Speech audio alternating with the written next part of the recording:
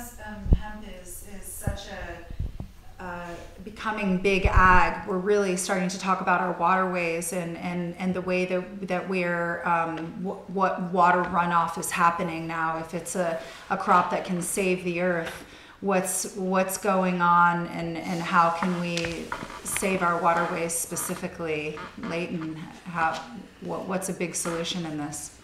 Well, right away, what Josh is talking about is very simple to do on a large scale. It's that crop residue. I wanted to talk about water harvesting. I know you guys all know about a cistern connected to your gutters, right? It's easy to collect water when it's raining, but how do you get water on a large scale when it's the middle of summer? It's not that complicated. Driving in here, I saw a few upland bogs. Okay, so it's just basically a pit where there's a bunch of moisture that's collected. And so instead of connecting your gutter from the cistern and then dumping it, create a bog. And what that bog does is it holds water long term. What's in the bog? Well, you can go hugel. You put in logs, sticks, chips, and that will hold the water long term and prevent it from migrating. The key to water harvesting is slowing it down. We all know what erosion is, and erosion has to be avoided. It's stripping the organic matter.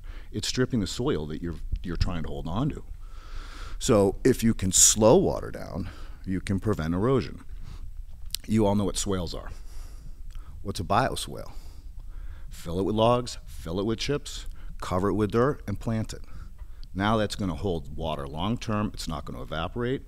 The roots from the plants on top will prevent that 100-year storm from washing it away, which is, again, erosion. We've got to prevent that so that when you're looking at water movement across your soils, those roots are critical. Let's go a little deeper. Cover crops, love them. What do? Well, they build tilth. They help put organic matter back into the soil. They put carbon, which feeds the microbiome, the biology. So all of these wonderful things are happening. And guess what? That water can now infiltrate instead of just running across the top because of that never having soil bare, always having roots to hold it together and to continuously build organic matter, which guess what? Stores moisture. So let's take it a little deeper. Groundwater. We all know what groundwater is. In the old days, we all dug wells. And those wells we used to feed our animals or water our animals and sometimes for our own drinking water. What does a well do? Well, it actually gives the water a place to go. So it does two things. It allows you to see how well you're doing, no pun intended, as far as building groundwater up around your property. And during the summer, you'll see that there actually is water there.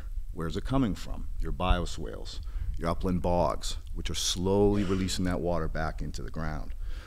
Another thing it does is if you pull water out of there, it helps to wick the water back into that well. So as an emergency situation, you've got a drought going on and you need to water your plants, the more you pull out of there, the more it'll come in.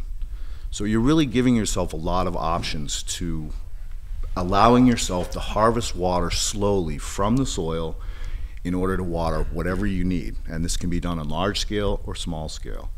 Do I love ponds? I do. I hate the restrictions. The reason I'm even talking about this is because of Wendy. 2 years ago, she told me what the state of California did to her in trying to get a pond in. And I was horrified to hear that she's not allowed to have fish in it. She has to have a bullfrog mitigation plan. No bullfrogs in the pond, or we're going to come and pump it out. This is insane. How do you stop nature? Who are these people that are deciding that they should control nature? So instead of building a pond for all that expense, get smart. Build bogs, build swales, again, bioswales, and store that water and slow it down so that in the summer you have it when you need it.